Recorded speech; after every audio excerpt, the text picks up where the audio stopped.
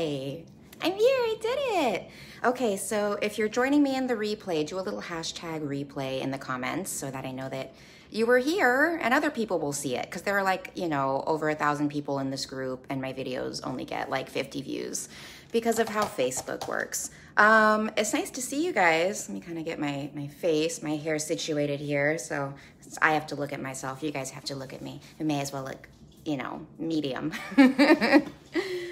Spike, you want to come say hello? You want to show us your toy? Look at the toy you brought. Okay, well here's Spike. And here's the toy he just went to get. His favorite little numpkin. We have about 20 of these. Yeah, you can have them. We have like 20 of those at this point in various states of disarray. So I'm coming on here to talk about why I just quit teaching at UCSB from a financial perspective, because I know a lot of other healers, a lot of other yoga teachers are in this scenario. And so I wanted to share my thoughts and kind of how I'm working within this you know, apocalypse situation when I have to give up things that I really love. So I've taught at UCSB, the University of California, Santa Barbara. I've been a yoga instructor there for 3 years. We got through the online thing thanks to the platform I had already built, Splendid Yoga Online. Hi, Devin. Nice to see you. Thanks for joining. And they asked in February if I would come back and teach in fall of this year on campus. And at that point, you know, of course, no one knew what the circumstances were going to be. And so I said, sure. And then they asked if I could teach 4 classes because they had just fired all their teachers. And I said, yeah, I can teach 4 classes. They didn't fire all their teachers. I don't know what happened with all the other teachers, but the other teachers weren't available anymore. So they told me I would have to be vaccinated or fill out an exemption form. So I did that. That was fine. They then sent me a ton of emails about all the other procedures I would have to follow, which I ignored because I get thousands of emails every single day. And they were paying me, you know, around 25 bucks an hour, around 50 bucks a class to show up and teach in Santa Barbara. And I was having to commute from LA, which is of course my choice. They're not responsible for that. Although, if you don't pay a living wage, how can you afford to live in the town where you work? That's one part of it. So I show up for campus the first week. It was amazing. I loved being back on campus. I loved being able to interact with the students one-on-one. I loved the connection and the help that I could see them giving. You waved back by accident. That's funny. That's funny, Devin. So it was so great to be on campus. Everything was fine. I go back the second week and there's a minder in front of the room checking everyone's badges. And I'm supposed to have this green badge. And he's like, do you have your badge? And I said, no, I have no idea what you're talking about. And then I think back to those emails and I'm like, oh, this is probably what those emails were about. And I said, I don't have a green badge, but I'm the instructor. Let me call my boss. And he was like, and you know, he's like an 18-year-old kid, probably getting paid minimum wage. He's like, well, if you're the instructor, I'm sure it's okay. And he lets me go in. And I'm emailing my boss and I'm like, how do I get a green badge? What do I have to do? And she forwarded me the emails that she had sent me. And I'm like, oh, I have to go get a COVID test. Okay, that's fine. I'll go do that on my lunch break. So I go get the COVID test. And now I'm like, okay, so now I have to trade body fluids to teach here on a weekly basis. All right, well, that's a little big brotherish, but you know, we're in a pandemic, so here we are. And then I go and look at like the survey and everything that I have to like, you know, essentially just give up liability of anything that happens to me on campus related to COVID or not. And I'm like, oh, I have to do this every single day I'm gonna come on campus. And I have to pay for parking. And at this point, like I'm giving up clients to be here, so I'm losing money. Like I was gonna make around 2,000 bucks for, you know, the whole semester teaching 4 classes. I could easily make 3 times that teaching half as many classes here in Los Angeles and not have the commute. So from a financial perspective, it just didn't make sense. And then I start, you know, we all had to have our masks on inside of the classroom, and there, you know, I had gotten permission to teach outside. It's just not an ideal scenario on a college campus to teach outside. There's just a lot of noise and distraction. So I was just like, this isn't how I want to teach. I don't want to show up to campus. I don't want to have to trade my bodily fluids in order to be able to teach here. I don't want to have to pay for parking, and I don't want to have to, teach these people breathing exercises from behind a mask. I can do this online. I've been doing it online. And if this is the crucial thought that I had. If this is what it takes to be safe on campus, then none of us should be on campus. If it is that dangerous that we need to have people coming in multiple times during the class to make sure that everyone has their mask on, and then I'm getting multiple emails afterwards reminding, make sure everyone has their mask on. We need to tell everyone to keep their mask on. Keep an eye on, all 40 students you have in class and make sure they all have their masks on at all time. And I'm just like, no, I'm not gonna do that. I agree, we should, but I'm not gonna do that. I don't have to do that to do my work. And these students don't have to do that to do their work, right? We all have other options. We have free will. So I sent in my resignation that day, and I got a lot of concerned emails from students. I had over, I think, 150 students that I was dealing with. And I was devastated. I was really upset. And I spent all weekend being upset about it and like trying to rationalize and negotiate with myself and my own personal values and time.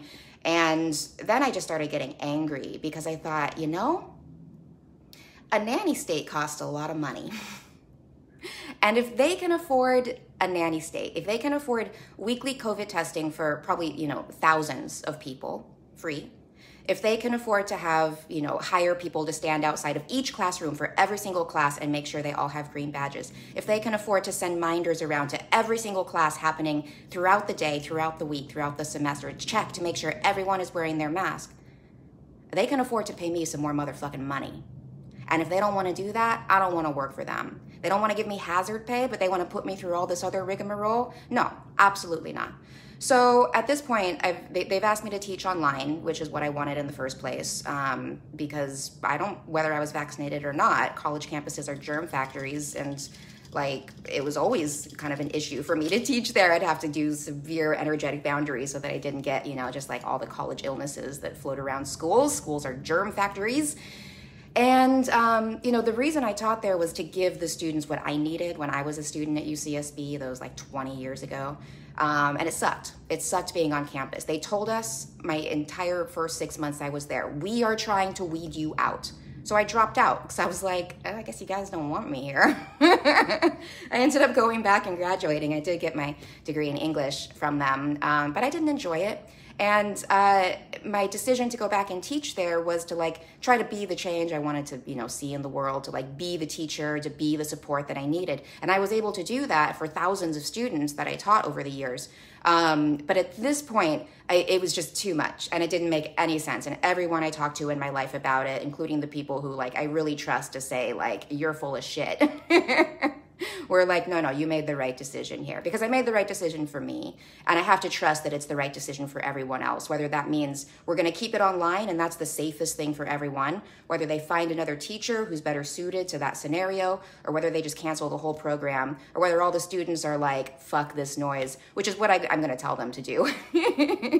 I'm not going to tell them to fuck this noise, but I am going to tell them that a lot of them are paying a lot of money to go there. And that makes them in charge, right? Because if the school doesn't have their money, they don't have a school. They pay me money, so I can't enact any change. But the students, the customers, the clients, they can demand change. And if they want to know how to do it, I'm going to teach them how to do it. Because I love teaching people how to fuck the patriarchy. And this is all patriarchal bullshit. I can't teach somewhere where they don't trust me and they don't trust the students to breathe. Because that's all yoga is breathing. And if they don't trust me to breathe, and the other side of this is all of these policies are put in place, not for our safety, because my friends, they did not require a negative COVID test, just a COVID test, right? And it was going to take a day or two to get the results, but they were like, oh no, you can go teach now. And I was like, how does that work? I get contact tracing, but if they were really concerned about keeping me safe, they would wait for a negative test, right? No, all they care about is liability. All they care about is not getting sued. So it's the lawyers making these decisions, not the healers, not the people who are trying to make this, the best case scenario. So all that to say is I put in my resignation. They wouldn't accept it. We negotiated. They told me I could teach online for the time being. And so that's what I'm doing. And it's great. And it was a nice little moment for me to stand my ground as I don't disagree with what you're doing, but I don't need to participate in it to do my work. And in fact, it's detrimental to me to participate in this. Let's bring this back around to personal finance. So there are a lot of you in this sort of situation where you're in a situation you feel like you're being exploited. You're asked to do things that you don't feel comfortable doing, and you don't feel like you have a leg to stand on. The only way to negotiate is to be willing to walk away, okay? And that's your first step, is to say, I'm walking away, I quit, I don't need this. And then see what they say, see if they start to negotiate from there. I'm in a place of privilege. I wasn't relying on my UCSB income, you know, a couple $1,000 a year to live my life. It was a bonus, but it wasn't, you know, I have many other income streams. And this is why I tell you guys all the time, you must have multiple income streams, because you must have the ability to say, fuck you, I'm out. And that's what multiple income streams gives you. Okay? So, this is my life for the week. I missed last week because I was upset about UCSB, but I'm here this week. I'll be back next week, and we'll find some more stuff to talk about. Leave me some comments. Let me know you watched this all the way through. Let me know what resonated with you. And let me know, like, if you need help building these multiple income streams. Leave a comment. Just say, like, help me. I need help. And I'll send you links to the resources that I have here in the group, that I have on my YouTube channel, that I have all over my blog about how to create multiple income streams so that you can have enough money to tell the world to go fuck itself. It's fun. I recommend it. All right, my friends, I'm going to jump off of here. If you're here live with me, let me know in the comments if you have any questions. Otherwise, I'm going to go live my life. I hope you do the same thing. I hope you have a beautiful day. It was storming down here in LA last night, so everything's like bright and shiny and just all perked up, as am I. I'll talk to you guys soon. Mwah.